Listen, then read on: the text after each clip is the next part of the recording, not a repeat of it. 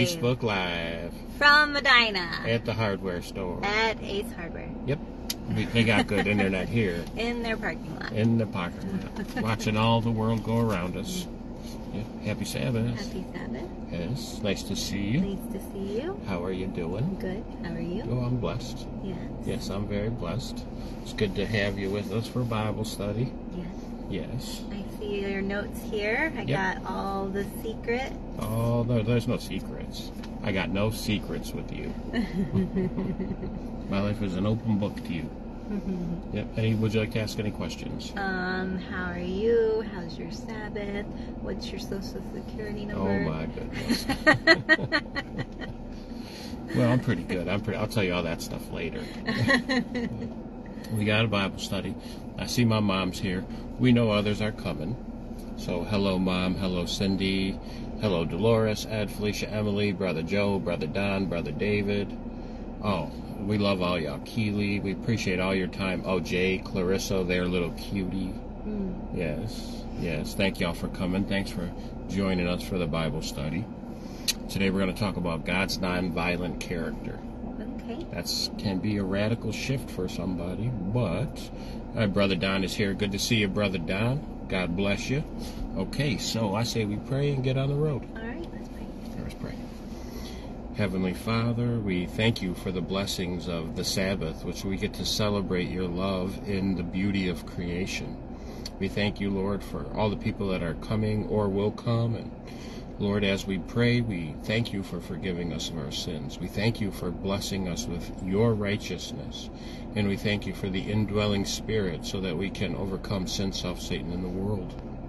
As we pray, Heavenly Father, we ask to serve others and to serve you. And we can't do that without you equipping us with the Spirit. So we pray, Heavenly Father, that you would pour your Spirit of truth and love into us as a river, and that you would speak through us and help us to see your character as nonviolent throughout the whole Bible. So, Heavenly Father, as we believe, trust, and have faith in you, we thank you for your blessings. In Jesus' name, amen. Amen. All right, well, I love y'all. Thanks for coming. Good to see you, Kathy. Good to see everybody. And so, of course, I'm going to ask my wife for the Bible. Okay. She's grabbing it for me. And I got my Bible. 1 John chapter 4, verse 8. 1 John chapter 4, verse 8. He that loveth not knoweth not God, for God is love. To understand God, we have to receive the Spirit of God so that we can understand his character, his methods, and his principles. Psalm 18, verse 30 says that God is perfect. And Malachi chapter 3, verse 6 says that God is unchangeable. So God's love has to be perfect and unchangeable. And when it says that God is love, that means the core essence of who God is love. It doesn't say he has it. It doesn't say that God can use love when he wants to and don't use it when he doesn't want to. It says that God is love. That means everything that God does in character, method, and principle stems from the central core essence of who he is, that God is love. Of course, we have our 3 Bible study core principles. We use these all the time. This is eating from the tree of life. Bible study principle number 1. God is love. God is agape. What that means when you look at 1 Corinthians 13, 4-7, juice that down, we see God is perfect self-control. We see that God considers all creation more important than he considers himself, and that God is not personally offended by our sins. Again, 1 Corinthians 13, 4-7. Our second core Bible study principle is that the life of Christ is the ultimate revelation of the Father. John 14:9 says, if you see me, you see the Father. That's going to be an important facet of this Bible study. The third core principle we use is biblical principle explains the Scripture, and Scripture explains biblical principle. Isaiah 28:10, for precept must be upon precept, precept upon precept, line upon line, line upon line, here a little, there a little. The 3 core biblical principles that we use to understand God in character, method, and principle is agape, it's design law, and it's the revelation of God and Scripture through the 2 trees. And today we're going to use these principles to look at the non-violent character of God. Now, for a lot of people in the world to say that God has a non-violent character, that is a radical revelation. And not too many people can deal with that. But if I'm asking you to have patience in this Bible study so that we can look at God's non-violent character. And of course, we're going to ask a couple questions to set the tone as we begin to look at Scripture. We're going to ask the question, why is it important to know what God is like? Right? Doesn't it just matter if I just believe in God? Isn't it good enough that I just believe in the God that the Bible tells me about? Does it matter what we think about God, if he's violent or if he's not violent? Let's look at these two passages. Jeremiah chapter 9, verse 23. Jeremiah chapter 9, verse 23 says this, "Thus saith the Lord," that's the true God, the one true God, "Let not the wise man glory in his wisdom, neither let the mighty man glory in his might. Let not the rich man glory in his riches, but let him that glorieth glory in this, that he understands and knows me, that I am the Lord which exercises loving kindness, judgment, righteousness in the earth, for in these things I delight, saith the Lord." So God calls all of humanity to get to understand and know him on an intimate level. John 17:3. John 17:3 says this, "And this is eternal life." Now, when we think about eternal life and how we understand it, does it match up with what comes out of the mouth of Jesus? This is Jesus speaking here. John 17:3, "And this is eternal life, that they might know thee, the only true God, in Jesus Christ, whom thou hast sent." So understanding God, knowing what he's like, is really the foundation of anything that's worth knowing. Knowing God explains life. Knowing God explains the Bible. It explains sin. It explains the battle between truth and lies, between Jesus and Satan. Knowing God, who he truly is literally the difference between life and death. Because if eternal life is knowing God and his Son, if that's eternal life, then what is eternal death? It's not knowing God. It's not knowing the Son. So knowing God for who he truly is very important, because we want to trust God. We want to believe God. We want to have faith in God, right? And so as we do that, it's our trust, our belief, and our faith only gets cemented deeper and deeper as we get to know him on deeper and deeper levels. And the more we get to know about God, the more healing there is. And the more we get to know God, the more life-giving principle is associated with us, because knowing God is eternal life. So what we believe about God and his character, this directly affects our character. What we know and believe about God determines what our character is actually like. And to God, there's nothing more important than how our character develops. Matthew chapter 8, verse 36. Mark chapter 8, verse 36. Mark chapter 8, verse 36 says this, "For whosoever will save his life," Matthew 8:36, "For what shall it profit a man if he shall gain the whole world and lose his own soul? Or what shall a man give in exchange for his soul?" So nothing is more valuable than the character that we develop. This is why God sent forth his Son, to reveal the truth about God to us, so that as we behold him, we can become like him. John chapter 10, verse 30. John chapter 10, verse 30 says this, "I and my Father are one." What does that mean? I and my Father are one. Jesus and the Father are one in purpose, one in character, one in method, one in principle. They have a perfect relationship. They're completely united, and they're in harmony with everything that they do. And what we end up seeing in Scripture is that they actually invite us into this union. They invite us into this relationship so that we, who have been divided from God through sin can come back into harmony with him and have a perfect relationship. John chapter 17:20. John chapter 17, verse 20 says this, "Neither I pray for these alone, but for them also which shall believe on me through their word, that they all may be one, as thou, Father, art in me, and I in thee, that they also may be one in us, that the world may believe that thou hast sent me, and the glory, the character, which you give me, I give to them, that they may be one, even as we are one, I in them and thou in me, that they may be made perfect in one, and that the world may know that thou hast sent me, and hast loved them as thou hast loved me."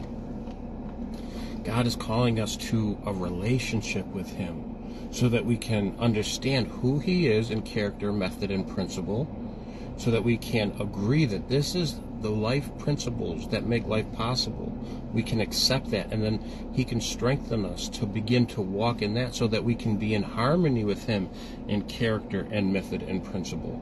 The same way that the Father and Son are as one in character, this is what God is calling us to be one with him as well. So it's very important to understand what God is like. And it's very important to understand, is God violent? Is God a killer? Or is God non-violent? Is God not a killer? That's very important. It's good to believe in God. It's good to believe in the God of the Bible. But the devils believe and tremble, because even though they believe in God, they also will participate in the weeping and gnashing of teeth that takes place at the second death. So it's not just good enough to believe, oh, there's a God, it's the God of the Bible. What is he like in character and method and principle? Do we understand him? Or have we been infected with the lies of Satan? So the God that we believe in is directly connected to the character that we develop, right? This is called the design law of worship. Worship is designed to give God praise and thanksgiving, right? It's rightful to do that because he's the creator, he's our Father, he loves us. But God didn't design worship to selfishly seek attention. There's a facet of worship which is for us, and that sounds crazy. This might be new to somebody. But the design law of worship is a life-giving principle that focuses our attention on the one thing that makes life possible, God. So worship is a life-giving principle that causes life to grow, to flourish into greater and greater realities as we behold the one true God. And as we think about worship, let's think about this. God, the Creator, is infinite. And he created beings with infinite potential. That's what we are, the humans, the angels. We have infinite potential. So, as an infinite God created beings with infinite potential, he gives us worship to fix our attention on the thing that gives life the only possibility to blossom and bloom, his character. And as we behold his character, we grow in grace and truth. We flourish and blossom from image to image throughout all eternal ages. 2 Corinthians 3:18 says this. 2 Corinthians chapter 3, verse 18, "But we all, with open face, beholding in a glass the glory of the Lord, are changed into the same image from glory to glory, even as by the Spirit of God." So as we behold God, as our attention is fixed upon him, we are changed into that same image from character development to character development through eternal ages. Now, this design law principle, this is not just, it cannot just be used in a positive way. God designed this for positivity, but Satan can use the same principle to degrade us and to bring us into his image and his character. Psalm 115, verse 7. Psalm 115, verse 7 says this. Let's go back a couple. Psalm 115, verse 4. "Their idols are silver and gold, the work of men's hands. They have mouths, but they speak not. They have eyes, but they see not. They have ears, but they hear not. Noses have they, but they smell not. They have hands, but they handle not. Feet have they, but they walk not. Neither speak they through their throat. They that make them are like unto them. So is every one that trusts in them. What is an idol? An idol is a false idea about God. And when we behold false images of God, we become like those false images of God. So how we perceive God, how we view God is extremely important because it affects every part of our life if we realize it or not. That's very important. How we view God affects every part of our life if we realize it or not. There's a biblical principle which says the name represents the character. 1 Samuel 25:25. As his name is, so is he. That's important, because Micah 4:5 talks about this. Micah 4:5 talks about the name of God and how we walk in it. Jonah, Micah. Micah chapter 4, verse 5. Micah 4:5. For all people will walk everyone in the name of his God, and we will walk in the name of the Lord our God forever and ever. So everyone walks in the name of their God, or everyone develops the character of their God. Everybody. If your God is the God of this world, you'll develop a worldly character. If your God is the God of heaven and earth, then you'll develop that kind of character. And if we think that God uses violence on others, doesn't matter if it's physical violence, verbal, emotional, psychological violence. If we think that God uses violence on others, we'll think it's okay to use those same forms of violence. This is why in the church you see verbal, emotional, and psychological violence taking place, because they worship a God who they think uses emotional, physical, psychological, and verbal violence against people. John 17, verse 3. John 17, verse 3. And this is life eternal, that they might know thee, the only true God, and Jesus Christ, whom thou hast sent. Knowing God is eternal life. Knowing God reconciles us to him. Knowing God heals us. Knowing God gives us life and life eternal. That sounds funny. That might be new to a lot of people, because the world says if you accept Jesus' death on the cross and the forgiveness of sin, that's eternal life. But that's not what the Bible says. Matthew chapter 7, verses 21 and 22. Not everyone that saith unto me, Lord, Lord, shall enter into the kingdom of heaven, but he that does the will of my Father.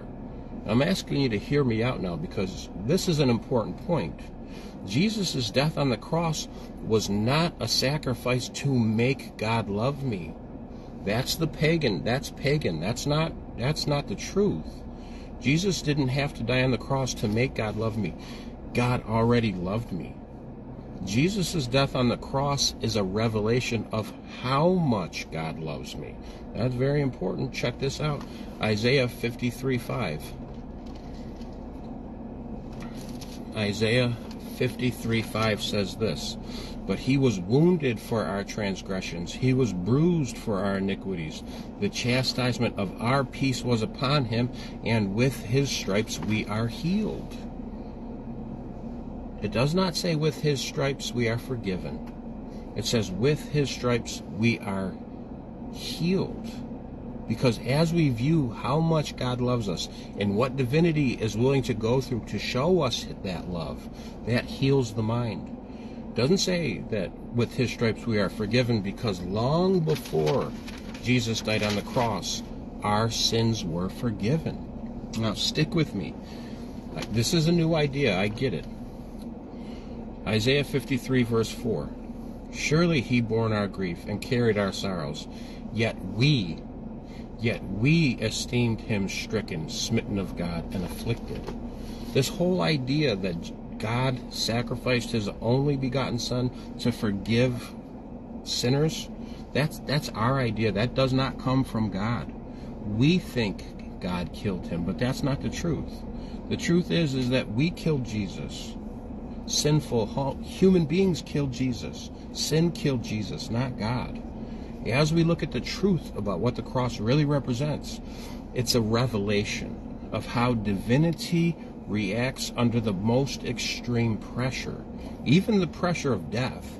Divinity, under the most extreme, absolute worst conditions, would rather die than use violence and take life. That's just a reality.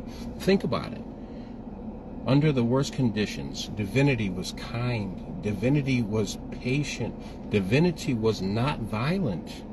Jesus never resisted those killing him. Jesus never passed judgment on those killing him. In fact, Jesus forgave those who were killing him. And if you look at the entire life of Christ up to and through the cross, it proves that God is a non-violent being. Because John 14:9 says, if you see me, you see the Father. The entire life of Christ is a revelation of what God would do if he was here in Jesus' place. Jesus never killed.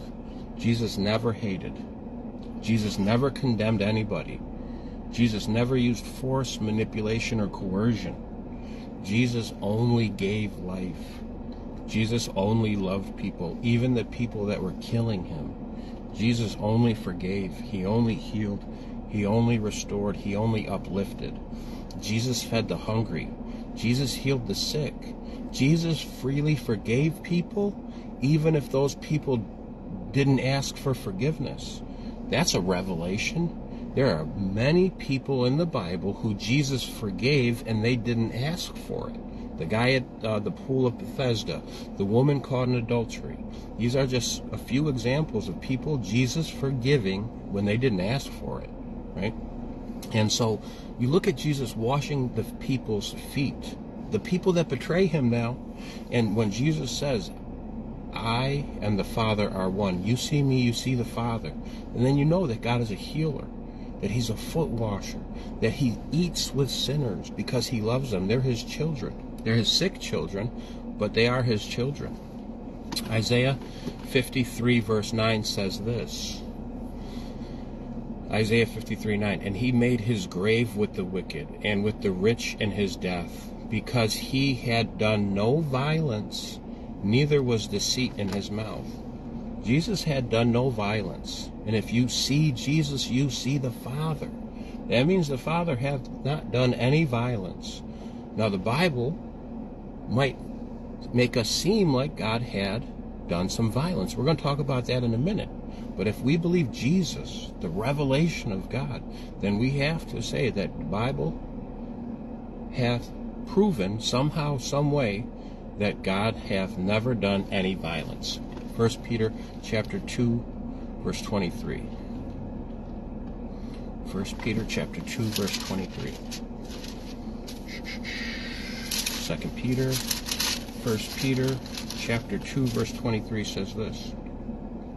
Who when he was reviled, talking about Jesus, when Jesus was reviled, he reviled not. Again, when he suffered, he threatened not, but committed himself to him that judges righteously. What does that word reviled mean? That word reviled means to hold in contempt, to have bitterness, to have hatred. And it says that Jesus did not revile those who were killing him. That means that God did not revile. God, the Father, did not hold those in contempt who were killing his own Son. And again, Jesus says, if you see me, you see the Father. Hebrews chapter 1, verse 3.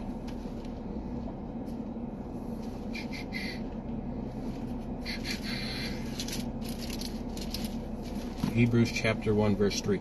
Who being the brightness of his glory, who being the brightness of his character, and the exact express image of his person. That's a replica of divinity, and upholding all things by the word of his power, when he had purged our sins, sat down at the right hand of the Majesty on high.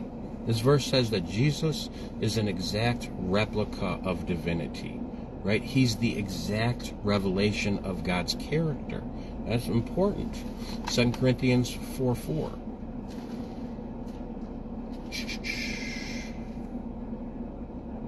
2 Corinthians chapter 4, verse 4. Listen to this now. in whom the God of this world hath blinded the minds of them which believe not, lest the light of the glorious gospel of Christ, who is the image of God, should shine upon them. So Jesus is the gospel. He's the good news about what God is really like. That's important. And it says that Satan, the god of this world, blinds the minds to that fact. It says that we can't see the revelation of God's non-violent character in the life of Christ because we're blinded by Satan. What is Satan's blindness? Where does it come from? Genesis chapter 2:16. Genesis chapter 2:16.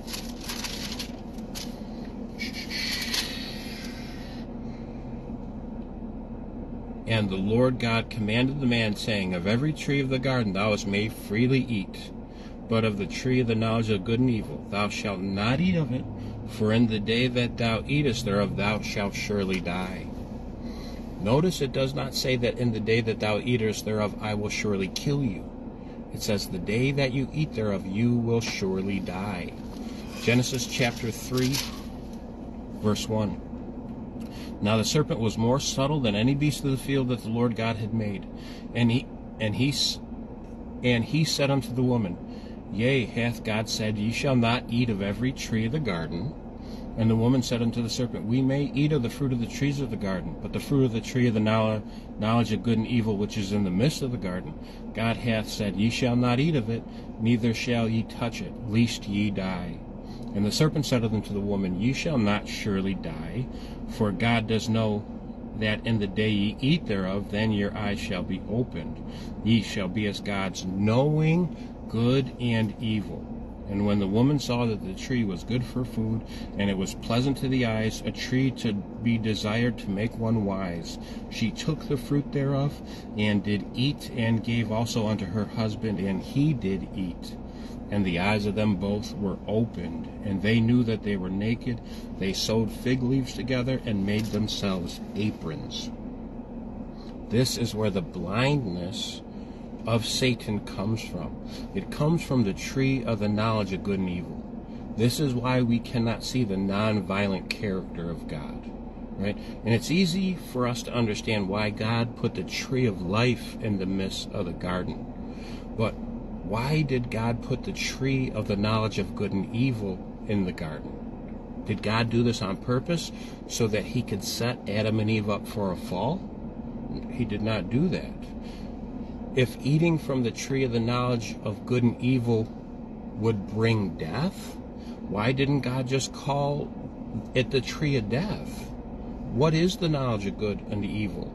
These things are all important questions that we really need to understand so that we, as believers, can see a nonviolent character, so that we can divide the word of truth, and so that we can grow in deeper and deeper faith as we see the love of God displayed in the word. So, God is a God of love. And since God is the source of love, he understands what makes love possible.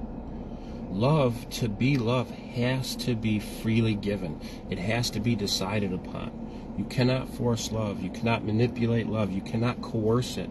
Because when that's the situation, then love actually becomes slavery.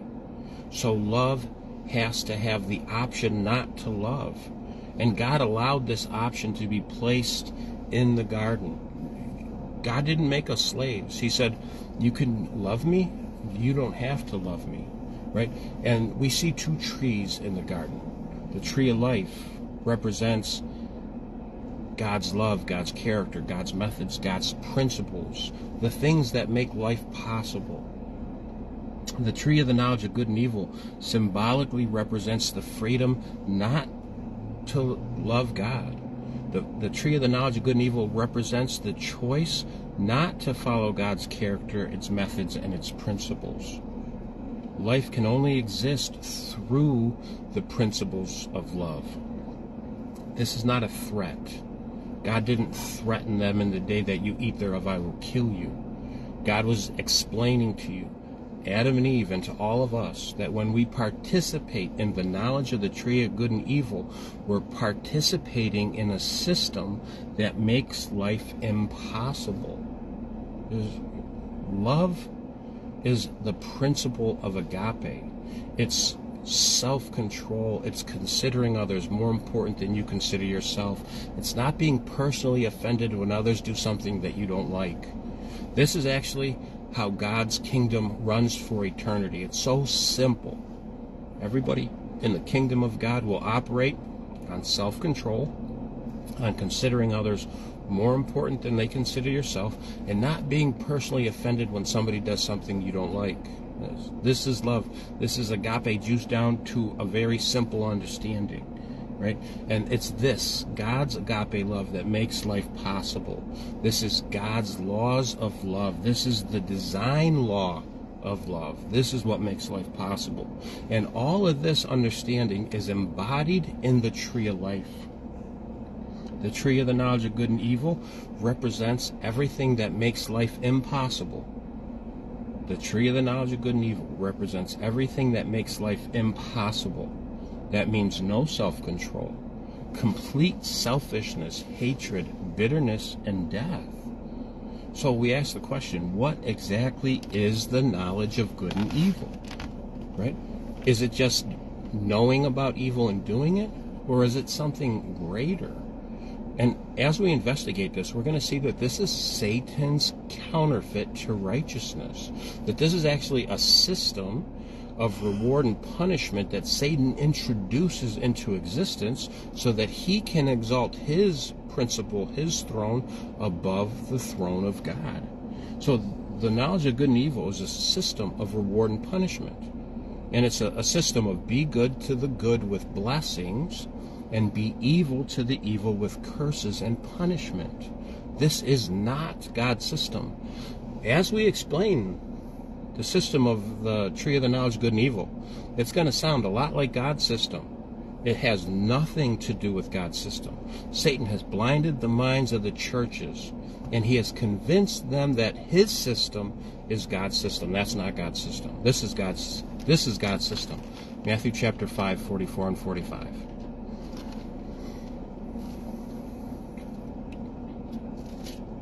Matthew chapter 5, 44 and 45. But I say unto you, love your enemies, bless them that curse you, do good to them that hate you, and pray for them which despitefully use you and persecute you, that ye may be children of your Father which is in heaven. For he makes the sun to rise on the evil and on the good, and sends rain on the just and on the unjust. God's system is good both to the good and the evil. God loves the just and the unjust. He doesn't have a system of reward and punishment where he favors one group over another. If you look at 1 John chapter 4, verse 18, this is what it says. 1 John chapter 4, verse 18 says this: there is no fear in love, which means there's no fear in God. For perfect love casts out fear, because fear hath torment. He that fears is not made perfect in love. Satan's system of reward and punishment, of good and evil, of be good to the good with blessings and be evil to the evil with cursings, this is a system that causes fear in the mind. It's impossible to be God's system, because God's system would never cause us to fear him because we're afraid he's going to punish us. Very important. That the knowledge of the good and evil is Satan's system. It's not God's. And it's a system of iniquity. It's a system of reward and punishment. It's a system of corruption and competition. Because once you enter this system, this is what happens. You participate in this, you're now then shooting after the reward of blessings, and you're trying to avoid the punishment. And it creates arrogance. It creates deception. It creates dishonesty. It creates delusion. It creates ego, envy, greed, hatred, selfishness, violence, immorality, and good works to earn reward. This is where all of the competition in the world comes from. It comes from the satanic system of good and evil. It uses manipulation, force, and coercion, and this is where violence has its core. Because in the system of good and evil, both the good and the evil use violence. It's important to know that. The knowledge of good and evil pits every single person in this system against each other, fighting for first place, fighting to be the most loved, fighting to be the most blessed. And this is what Satan says in his system. He says the good in his system are only good if they follow the rules perfectly. That's what it says. And when you do that, it creates pride, selfishness, iniquity, and violence. How does being good in Satan's system create violence? Well, when you're good in Satan's system and you see the evil in that same system, you begin to use verbal violence. You begin to use manipulation, coercion, and force to draw them out of the evil side into the good side. So there's violence. If it's verbal, emotional, psychological violence, it's there, right? And Satan will deceive the good in his system by convincing them that if they don't follow the rules perfectly, he'll punish them. He'll lock them up, and eventually he'll use the death penalty on them. This sounds like God's system because we've been deceived into believing Satan's lies. But the good in Satan's system and the evil in Satan's system, it's actually the same thing. Because in Satan's system, the good will guilt the evil into following the rules, and they use violence, emotional, psychological, physical violence. It's been done throughout history. The evil in Satan's system are evil because they don't follow the rules. They become transgressors of the law, and they condemn themselves and others. And they also use physical, emotional, verbal, and psychological violence. Both the good and the evil in Satan's system live in iniquity, which end up in death. Both the good and the evil in Satan's system live in iniquity, and they end up in death. The good in Satan's system die because they don't live by the life-giving principle of agape. It's a subtle deception, right? It's a work of self-righteousness, which God calls iniquity. But in Satan's system, when we believe his lies, we think we're doing the right thing. But following rules does not create love. It does not do it. And if love is the design law of life, no rule following can ever create that in you. You need the spirit of love, which causes you to do no harm to your neighbor. And the evil in Satan's system die because they live outside of what makes life possible through open rebellion. So one is subtle deception and one is open rebellion. That's important to understand. The knowledge of good and evil is in every part of our society. Satan's system of good and evil is very deceptive because he convinces the world that this is God's system. That kind of sounds like it because our brains have been so inundated with lies. We think that God runs his universe with the principles of good and evil. He does not do it. Satan also convinces the evil that if they don't do the good in his system, that they're going to be punished. That sounds like God's system, but it's not. Satan tries to convince the evil in his system to do the good in his system. It's the same system. It's both iniquity. Both of these parts of his system end up in the second death. And Satan tells the good, if they follow the rules perfectly, they will be blessed and given eternal life. And this idea is so entrenched in the minds of humanity that even as I describe it, it sounds like God's system. But it is absolutely not God's system. Matthew 22:9. Matthew 22:9. Matthew 22:9 says this. She's talking about the parable of the marriage of the king's son. Talking about the kingdom of God and who's in it. Matthew 22:9. Go ye therefore into the highways, and as many as ye shall find, bid to the marriage. So those servants went out to the highways, and gathered together as many as they found, both bad and good. And the wedding was furnished with guests. God's kingdom is for both the good and the bad. God loves everybody the same. And as we look at this next verse, Jesus is using an event that he went through to describe how he forgives everybody in Satan's system, both the good and the evil. Luke chapter 7, verse 40. Luke 7:40. Luke 7, verse 40 says this. We're talking about the sinful woman and Simon the Pharisee. Now when the Pharisee which had bidden Jesus saw it, he spake within himself, saying, This man, if he were a prophet, would have known who and what manner of woman this is that toucheth him, for she is a sinner. And Jesus answering said unto him, Simon, I have something to say to thee. He saith, Master, say on. There was a certain creditor which had 2 debtors. One owed 500 pence, a lot of money, and the other owed 50, a little. And when they had nothing to pay, he frankly forgave them both. Tell me, therefore, which of them will love him most? Simon answered and said, I suppose that he to whom he forgave most. And he said unto him, Thou rightly judged.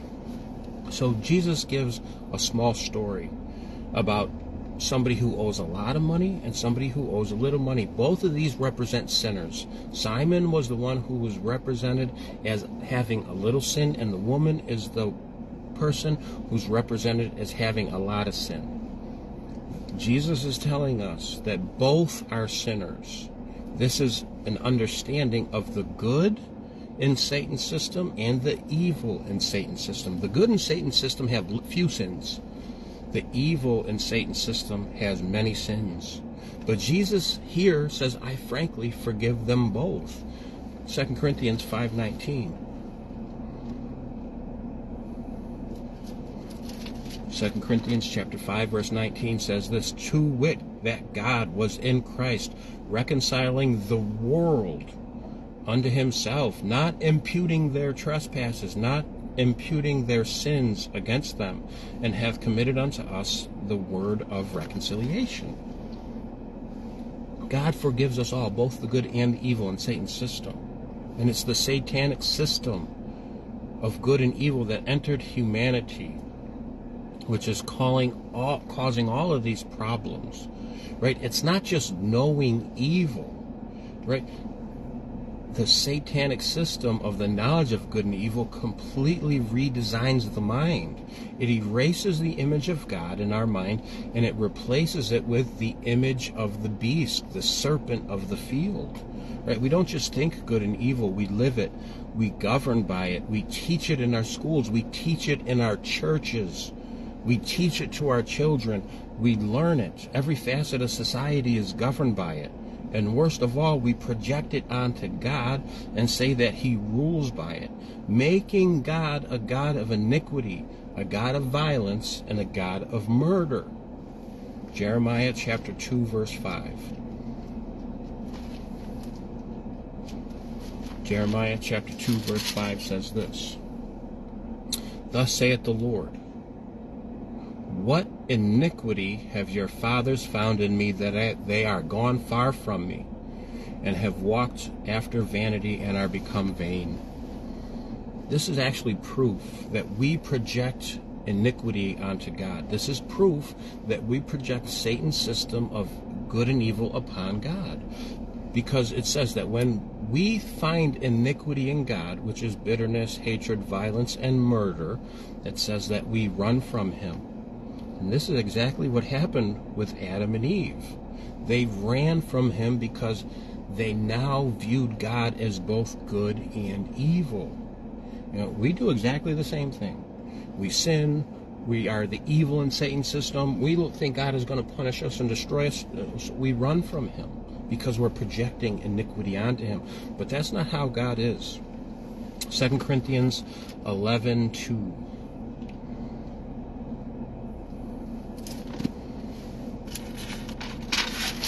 2 Corinthians 11:2 says this, For I am jealous over you with a godly jealousy, for I have espoused you to one husband, that I may present you as a chaste virgin to Christ.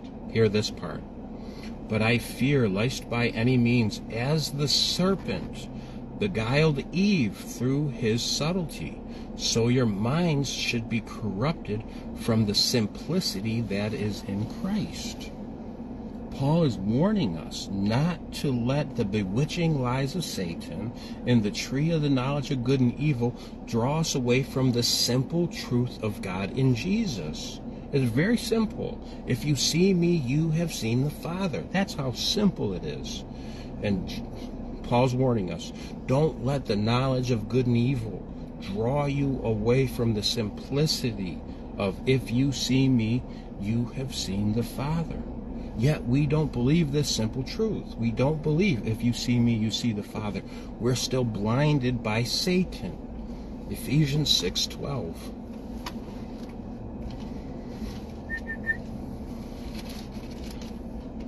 Ephesians 6:12 says this.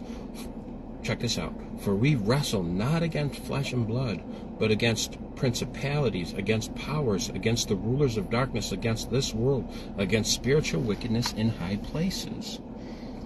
We are not wrestling against flesh and blood. We're not wrestling against other people. We're not wrestling against homosexuals. We're not wrestling against Freemasons.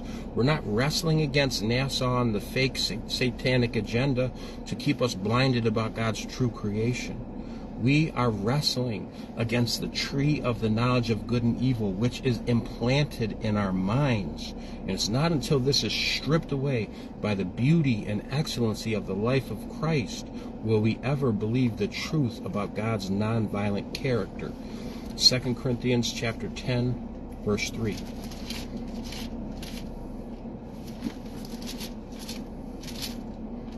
Second Corinthians chapter 10, verse 3 says this.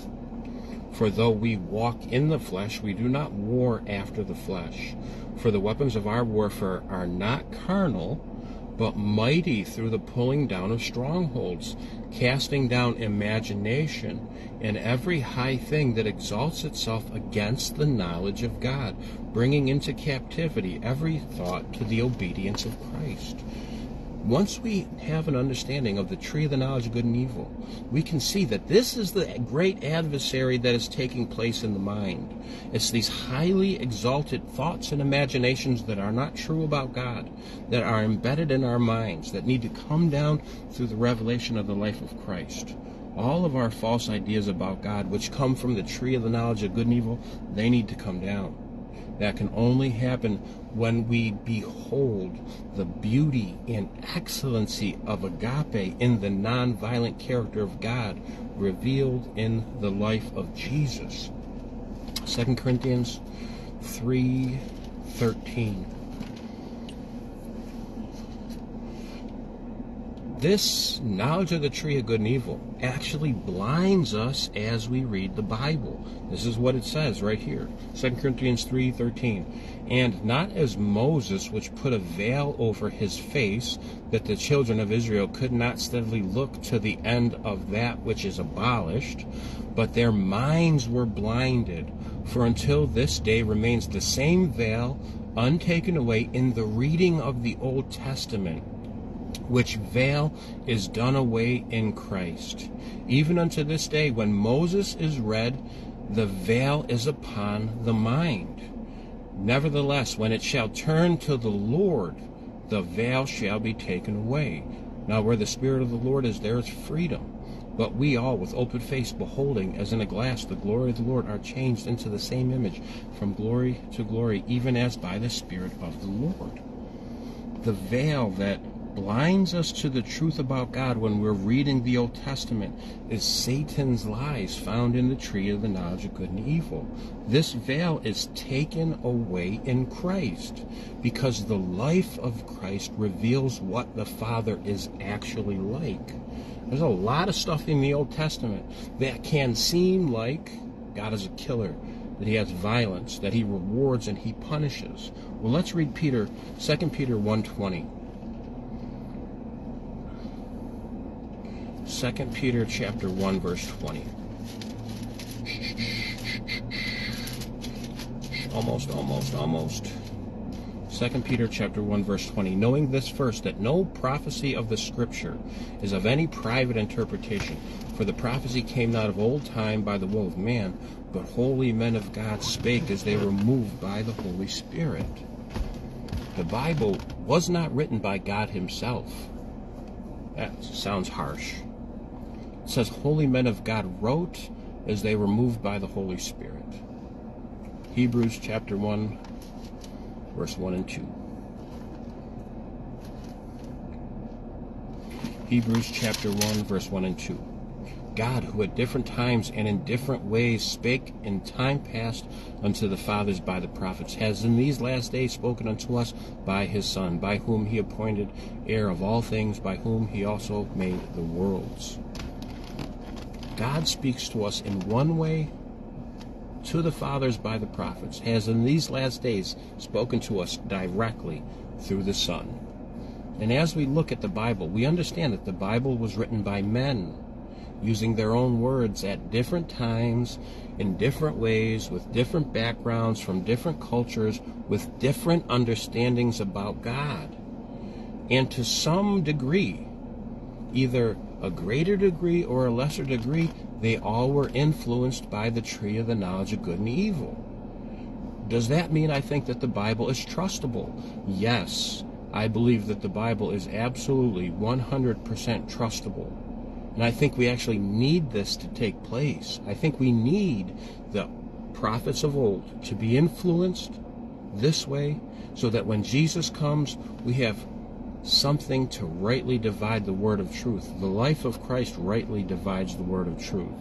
In the Bible, we have both the principles of life and the principles of death laid out side by side. We need this because in one place, the Bible, we can have all the information we need to become properly informed about both sides of the issue. Just like the tree of the knowledge of good and evil and the tree of life were both in the midst of the garden, so God's principles of life and Satan's principles of death are in the same place, the Bible, so that we can make a decision, so that we can pick a side. Just like Adam and Eve had the two trees, so too we have the two trees and we have to make a choice. Very important. The Bible is designed this way on purpose to create within us a critical thinking mind. God does not want us to be blind followers. God wants to develop in our mind a critical thinking mind so that we can rightly divide the word of truth, so that we don't fall for the deceptions of Satan. So let's look at the Old Testament for a second. Let's look and see the non-violent character of God in the Old Testament, and then let's see how Satan tries to flip things on us and project his system of iniquity onto God, and God uses different instances to shut Satan down to prove that he has a non-violent character. Job chapter 1, verse 6. Job chapter 1, verse 6 says this. Now there was a day when the sons of God came to present themselves before the Lord, and Satan came also among them. And the Lord said unto Satan, When comest thou? Then Satan answered to the Lord and said, From going to and fro in the earth, from walking up and down in it. And the Lord said unto Satan, Hast thou considered my servant Job, that there is none like him in the earth, a perfect and upright man, one that fears God and avoids evil? Then Satan answered the Lord and said, Doth Job fear God for nothing? Have you not made a hedge of protection around him, and about his house, and about all he has on every side? Thou hast blessed the work of his hands, and his substance is increased in the land. But put forth thine hand now, and touch all that he has, and he will curse you to your face. And the Lord said unto Satan, Behold, all that he has is in your power, only upon himself put not forth thine hand. So Satan went forth from the presence of the Lord. And there was a day when his sons and daughters were eating and drinking wine in their eldest brother's house. And there came a messenger unto Job and said, The oxen were plowing, and the asses feeding in them, and the Sabaeans fell upon them and took them away. Yes, they have slain the servants with the edge of the sword, and only I am escaped. While he was yet speaking, there came another also, and said, The fire of God is fallen from heaven, and have burned up the sheep, the servants, and consumed them, and I alone am escaped to tell thee. So fire falls from God upon Job's resources. Now, who sent this fire? Did God send the fire, or did Satan send the fire? Satan definitely sent the fire. Yet God gets the blame. That's important. Why did God allow this? Why didn't God stop this? It is very important. It tells us right here, Job chapter 10, verse 1. Thou hast made a hedge about him, and about his house, and all that he has on every side. Thou hast blessed the work of his hands, and his substance is increased in the land. Put forth thine hand now, and touch all that he has, and he will curse you to your face. Satan is making an accusation to God here. Satan is saying, you are using the principles of reward and punishment. That's what he's doing. And he says, Job is good only because you are using my principles. Satan says, use the punishment system and watch him curse you to your face. So God allows the character of Job to be squeezed, proving that Job does not live by the Satan system of reward and punishment. This is a revelation of the governing principles of existence. Satan is accusing God of using the very system of good and evil, knowledge of good and evil, reward and punishment. And to prove that Job does not live by this principle, God allows the character to be squeezed so that we can see what's really inside Job. And it's proven that Job lives by the tree of life. He lives by the agape laws of love. And the story of Job is not about what he could or couldn't do, right? It wasn't about God using his power to do something or not do something. It was about the principles that govern existence. Does God use Satan's principles? And the answer is no. God does not use his principles when dealing with at all. It's angels or mankind. God never uses the satanic principles of the knowledge of good and evil. And the squeezing of Job's character proves it. The story of Job is actually a victory for the tree of life, the same way that the cross is a victory for the tree of life. It's very important. God didn't send the fire to consume Job. God didn't tell Satan to send the fire. Satan sent the fire. God gets the blame. 2 Kings chapter 1, verse 9. More fire from heaven where God gets the blame. 2 Kings chapter 1, verse 9. The king sent unto him, we're talking about Elijah and the fire coming down consuming the 50. Then the king sent unto him a captain of 50 with his 50, and he went up to him, and behold, he sat on the top of a hill, and he spake unto him, Thou man of God, the king saith, Come down. And Elijah answered and said to the captain of 50, If I be a man of God, let fire come down from heaven and consume thee and thy 50. And there came down fire from heaven and consumed him and his 50. Sounds like God sent the fire. Seems like God sent the fire, because this is a man of God. No one has earthly power to send fire down upon people to kill them. What does Jesus have to say about this very event? Luke chapter 9, 52. Jesus will be the filter for this passage. Luke chapter 9, verse 52.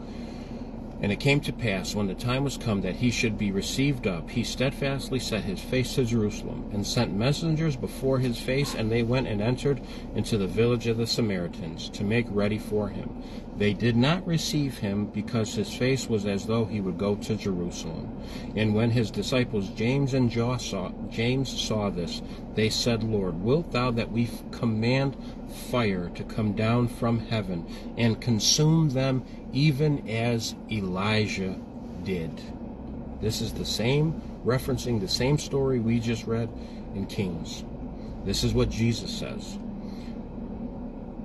But he turned and rebuked them and said, Ye know not what manner of spirit ye are, for the Son of Man is not come to destroy men's lives, but to save them. So the spirit that sends fire from heaven to destroy men's lives is satanic. That's from the mouth of Jesus himself. Jesus rightly divides the Old Testament passages for us so that we can understand when God is moving and when God is not moving. So we can understand when God is moving or when Satan is moving. 1 Kings 19:11. 1 Kings 19:11. Here we go. 1 Kings 19:11 says this. They're talking about Elijah anointing Jezreel, Jehu, and it says this, and he said, go forth and stand upon the mountain before the Lord. And behold, the Lord passed by, and a great and strong wind tore the mountains and broke the mountains and the rocks before the Lord. But the Lord was not in the wind. And after the wind, an earthquake, but the Lord was not in the earthquake. And after the earthquake, a fire, but the Lord was not in the fire. And after the fire, a still small voice. God is showing us time and time again that God is not in the destructive forces of nature. Satan is. How can that be? Well, the Bible explains this to us as well. As we look at the rod turning into a serpent, this isn't just God showing his power that he can change a stick into a snake. God is revealing what happens to humans, families, nations, the world, when we step out of his hedge of protection and we reject his authority, we reject his guidance, we reject his protection. Satan steps in, and this snake, the destroyer, devours. Exodus chapter 4, verses 1 through 3. Now, we've done Bible studies on all of these issues at length, topic by topic by topic. We're going through them quickly because we want to see the nonviolent character of God. If you want to see one of these things in fine details, point by point, go to the YouTube, you'll find it. The rod into a serpent. Exodus chapter 4, verse 1 through 3. And Moses answered and said, behold, they will not believe me, nor hearken unto my voice, for they will say, the Lord hath not appeared unto you. And the Lord said unto him, what is in thine hand? And he said, a rod. And he said, cast it unto the ground. And he cast it unto the ground, and it became a serpent. And Moses fled from before it. Again, the rod is a symbol for God's authority, God's guidance, God's protection, and God's power. Right? This rod is a symbol for God's hedge of protection. Once we leave this hedge of protection, we end up under the authority of Satan. That's what the rod turning into the serpent represents. It's not just a display of what God could do. It's an illustration for us to understand what actually happens when individuals, families, nations, even the world, leaves God's head of protection. The serpent comes to destroy and kill. Exodus chapter 12, verse 23.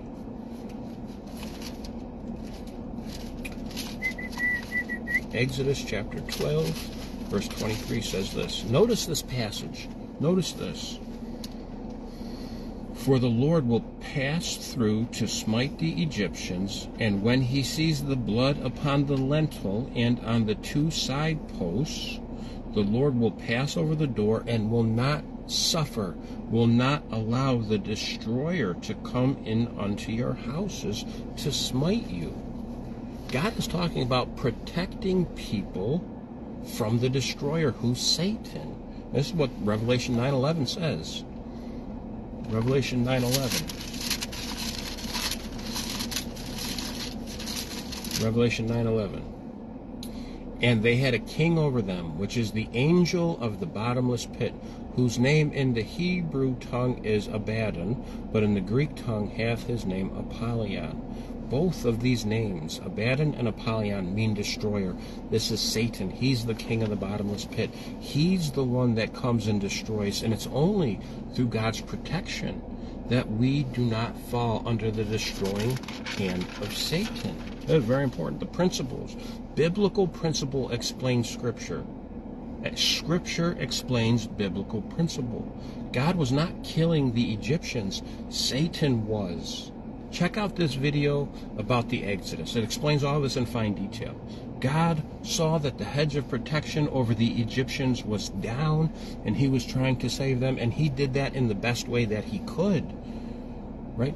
But the tree of the knowledge of good and evil makes it very difficult sometimes for us to see the love of God acting in a saving way and trying to prevent the destroyer from destroying. And it seems like God is the killer, but it's not the case. He's the savior. It's the tree of the knowledge of good and evil that blinds our minds. God gets the blame for things that he did not do. And here's a perfect example of that. This is a perfect example of God getting the blame for something he didn't do. 1 Samuel 24. 2 Samuel 24. 2 Samuel 24. There we go. 2 Samuel 24:1. And again, the anger of the Lord was kindled against Israel, and he moved against David to number them, to say, go number Israel and Judah. This Bible passage is how God is whispering evil in David's ear so that he could do something to cause the nation to come out of the hedge of protection. Does a God of love do that? This is so important to understand. In one passage, it says that God is doing it. In another passage, it says Satan is doing it. 1 Chronicles 21:1. 1 Chronicles 21:1. And Satan stood up against Israel and provoked David to number Israel. Did God move David, or did Satan stand up to provoke David? Is God going to do something so that he has a pretext to hurt his own children? That's mental illness. That's not a God of agape, right? We see God getting the blame for things over and over in Scripture, for things that Satan does again and again. This happens over and over for several reasons. The first reason is that the tree of the knowledge of good and evil blinds people to God's true character. In the Old Testament, over and over again, they think that God is the source of both good and evil. That's one reason. Another reason is that God would rather have a bad reputation than lose his relationship with his children. This is the nonviolent love of God, that God would rather have his relationship tarnished than God would rather have his reputation tarnished than his relationship with his children broken. That's very important. Well, what about all the killing and slaughter that happened in the book of Exodus? God did not want to kill anybody, and the Bible says that. Exodus 23:28. God did not want to kill the Canaanites. Exodus 23:28. God did not want to kill the Canaanites. The Bible says this. Exodus 23:28.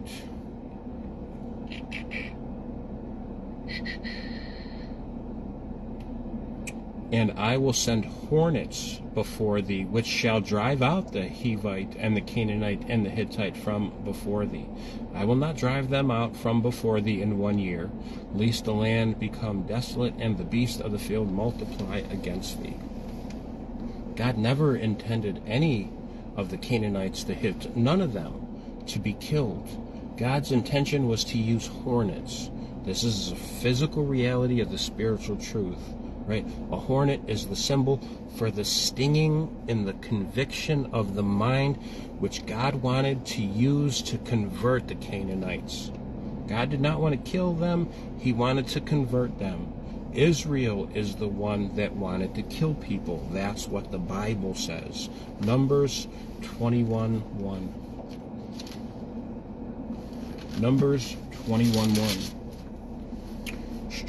And when the king Arad, the Canaanite, which dwelt in the south, heard that Israel came by the way of the spies, then he fought against Israel, and took some of them prisoners. And Israel vowed a vow unto the Lord, and said, If thou wilt indeed deliver this people into my hand, then I will utterly destroy their cities. And the Lord God listened to the voice of Israel. He did not command it. He listened.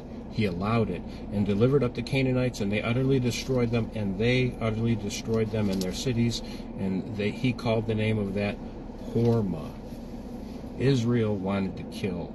God allowed it, because the Israelites would have no other way.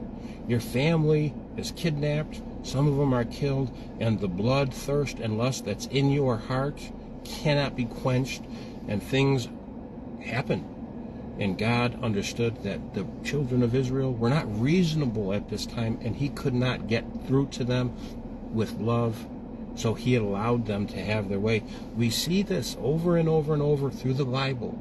God dealing with hard-hearted, cold-blooded people and still using them to bring salvation to the Gentile unbelievers. Jonah chapter 3, verse 2.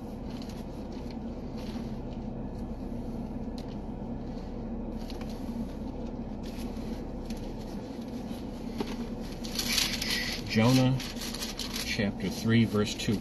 So Jonah rose and went unto Nineveh according to the word of the Lord. Now Nineveh was an exceeding great city of 3 days' journey.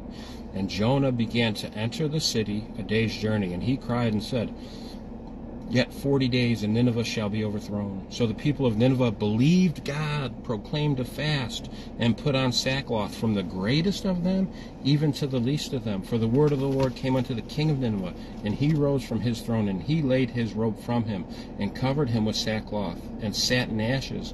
And he caused it to be proclaimed, published through Nineveh, by the decree of the king of the nobles, saying, Let neither man, beast, nor herd, nor flock taste anything, let them not feed, nor drink water, but let man and beast be covered with sackcloth, and cry mightily unto God. Yes, let them everyone turn from his evil, and from the violence that is in their hands. Who can tell if God will turn away from his fierce anger, and we perish not? So Jonah goes into the city, says 40 days the place will be overthrown. And when God prevents the satanic destruction from falling on Nineveh, Jonah gets upset. But it pleased Jonah exceedingly, and he was very angry. And he prayed unto the Lord, and said, I pray thee, O Lord, was not this my saying when I was yet in my country? Therefore I fled before you unto Tarshish, for I knew that thou art gracious, merciful, slow to anger, great in kindness, and repenteth thee of the evil. And he says, Therefore now, O Lord, take, I beg thee, my life from me, for it is better for me to die than to live. So Jonah is mad that God did not destroy Nineveh. Very important. Jonah 4, verses 9. And God said unto Jonah, Dost thou well to be angry for the gourd? And he said, I do well to be angry, even unto death. Then said the Lord, Thou hast pity on the gourd, for which thou hast not labored, neither madest it to grow, which came up in a night, and perished not. And should not I spare Nineveh, a great city, wherein are more than 120,000 persons, that cannot discern between their right hand and their left hand, and also much cattle? See, God loved the Ninevites, and he wanted to save them. Same with the Egyptians, same with the Canaanites. Jonah understood God's goodness. He didn't behold it. He didn't let it change his character. And he was a cold-blooded, hard-hearted prophet of God who would rather die so that his reputation wouldn't be tarnished, and he would rather have the city be destroyed, 120,000 people killed, so that he could have a good reputation as a good prophet. It's very important that Jonah didn't understand that God did overthrow the city of Nineveh spiritually for salvation. God did not literally overthrow Nineveh for destruction. The spiritual reality is what God wanted. The same with all of us. That's what he wanted with the Canaanites. That's what he wanted with the Egyptians. This is always the reality, and it's there for us to see. Jonah is a perfect example of what God is dealing with in the Old Testament. Ignorant, hard-hearted people blinded by Satan. In the Old Testament, God was doing everything in his power to keep a connection with humanity. The whole time dealing with blind, hard-hearted, humans that have been infested with the knowledge of good and evil. And he allowed things to happen that he did not want to happen. He allowed things that shouldn't have happened. But God doesn't force. He doesn't manipulate. He doesn't coerce people into doing right. That's from the tree of the knowledge of good and evil. And God does not use Satan's system. All of the evil in the Old Testament, we look at and we say that was God's will. Let us have a reality check for a moment. We look at the evil in the Old Testament and we say, this is God's will. And we end up saying that God is both good and evil, and we say that we will be like this God. Revelation chapter 12, verse 9.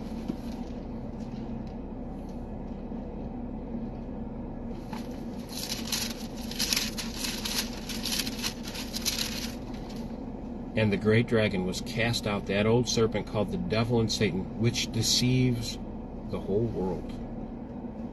The deception that Satan does in our mind is deep.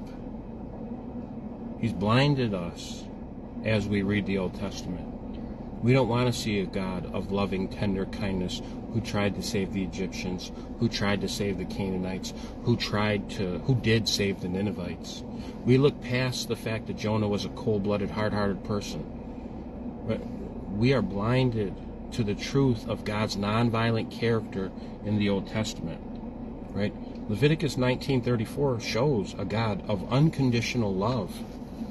Leviticus 19:34. Leviticus 19:34. But the stranger that dwells with you shall be unto you as one born among you. Thou shalt love him as thyself, for you were strangers in the land of Egypt. I am the Lord your God. You shall do no unrighteousness in judgment when you measure a length in weight, or measure in height in balances. God was calling us to mercy, truth, and unconditional love, even to those people that we didn't know and were strangers.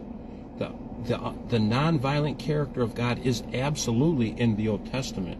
The question is, do we want to see it? Do we see it? Do we see it? Do we want to see it? The Bible, especially the Old Testament, has the God that you want. If you want a God who loves, he's there. If you want a God who loves, he is there, calling his people to love, to care, to pray, to save. If you want a God who kills, he is there too. But the God in the Old Testament who kills is Satan. That is not the one true God. The choice is yours. You choose this day whom you will serve, the God of death and destruction, or the God of eternal life and agape love. Very important. When we look at the Old Testament, we see this: God's anger, God's wrath, God's judgment, God's justice, God's vengeance. We've done YouTube videos on each one of these in fine detail. You want to look at these, go ahead and look at it. God's anger, God's wrath, God's judgment, God's justice, God's vengeance. If you filter these passages through the tree of the knowledge of good and evil, you will find a God with emotions of sinful man who kills. But this is what the Bible says. Psalm 50, verse 21. Psalm 50, verse 21. These things hast thou done, and I kept silent. Thou thoughtest that I was altogether such as one as thyself, but I will reprove thee, and set them in order before your face. We think God is like us. He is not like us. Isaiah 55:8.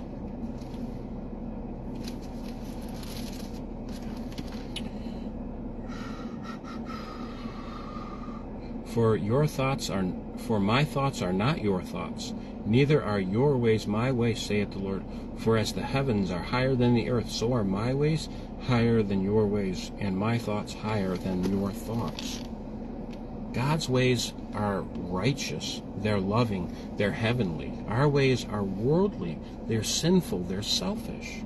And if you filter God's anger, his wrath, his judgment, his justice, his vengeance through Jesus Christ, through the tree of life, through the righteousness of heaven, what you end up seeing in God's anger, his wrath, his judgment, his justice, and his vengeance is that you end up seeing the plan of salvation played out as God deals with sinful humanity's free will.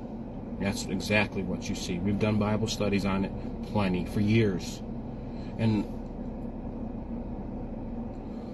what we ended up seeing was that God's anger, his wrath, his judgment, his justice, and his vengeance was that God was allowing man to have his sinful way. That was anger.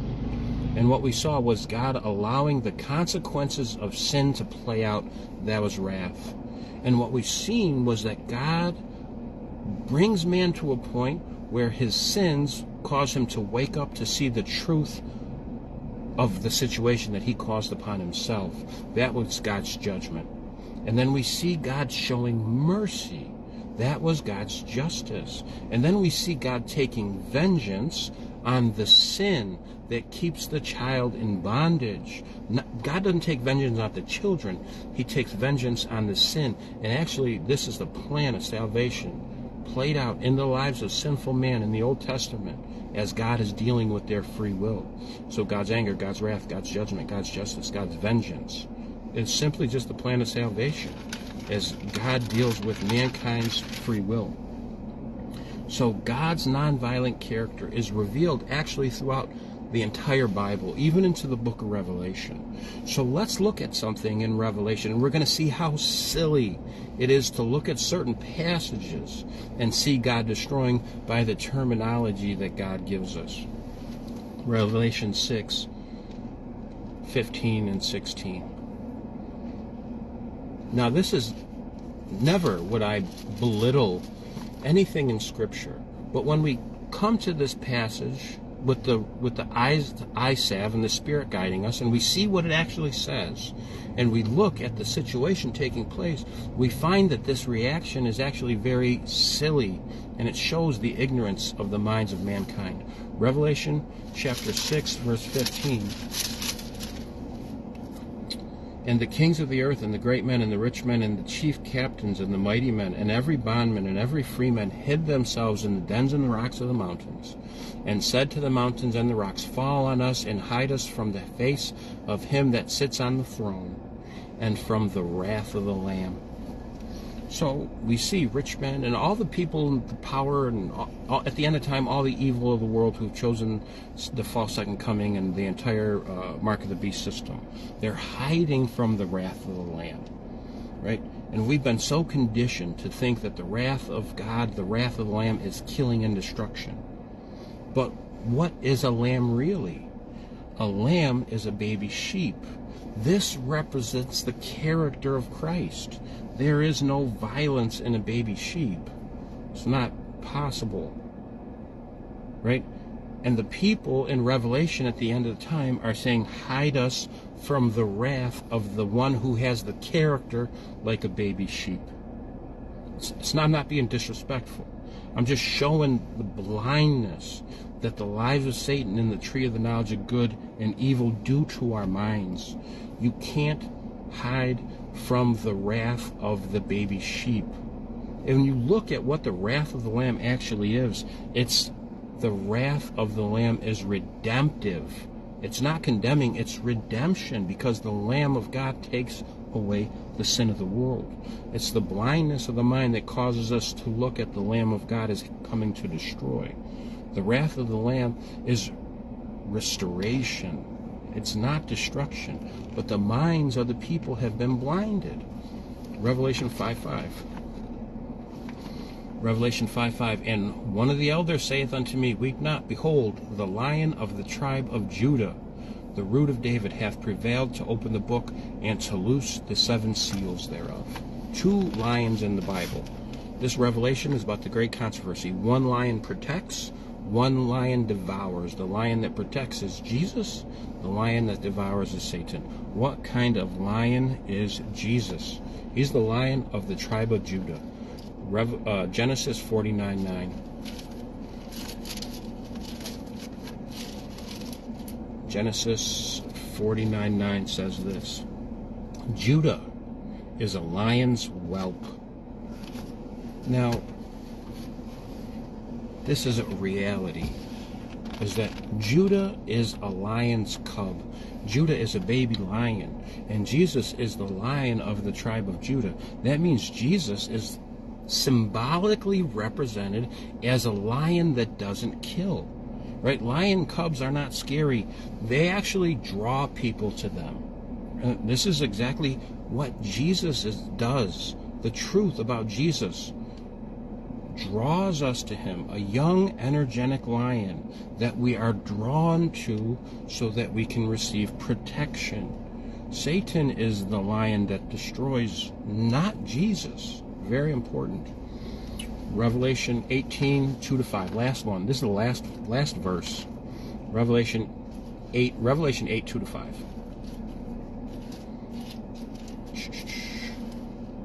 Revelation chapter 8.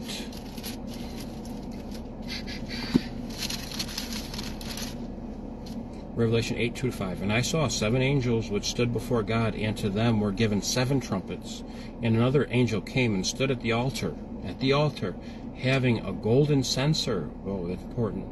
And there was given unto him much incense, that he should offer it with the prayers of the saints upon the golden altar which was before the throne. And the smoke of the incense, which came up with the prayers of the saints, ascended up before God out of the angel's hand. And the angel took the censer, filled it with fire from the altar, and cast it to the earth. And there were voices and thunderings and lightnings and an earthquake. Is this proof of God sending fire to destroy? No. Isaiah chapter 1, verse Isaiah 1:1. The vision of Isaiah, son of Amos, which he saw concerning Judah and Jerusalem in the days of Uzziah, Jotham, Hezekiah, and the kings of Judah. I'm sorry, that's the wrong chapter. Isaiah chapter 6, verse 1. In the year that Uzziah died, I saw also the Lord sitting upon a throne high and lifted up, and his train filled the temple. And it stood the seraphims, each one 6 wings, and with 2 covered his face, and with 2 covered his feet, and with 2 he did fly. And one cried and said, Holy, holy, holy is the Lord of hosts. The whole earth is full of his glory. And the posts of the door moved at the voice of him that cried, and the house was filled with smoke.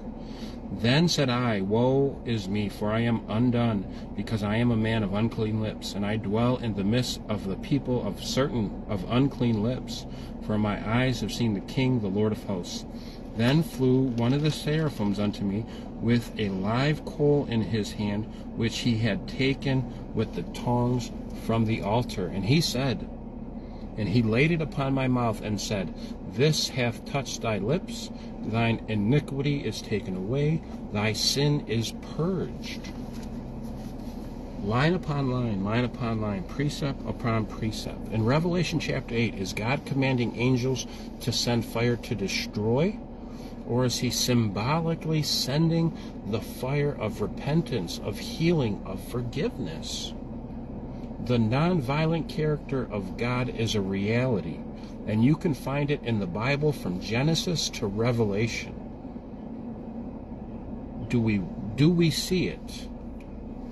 If we see it, do we believe it? Adam and Eve, when they sinned, they had limited knowledge and experience with God. And when Satan said God is both good and evil, they believed him. We also have limited knowledge and experience with God. But what we have is an advantage. What we have is an advantage of 6,000 years of seeing Satan's lies played out in this earth, and how they bring nothing but pain, sorrow, degradation, and death.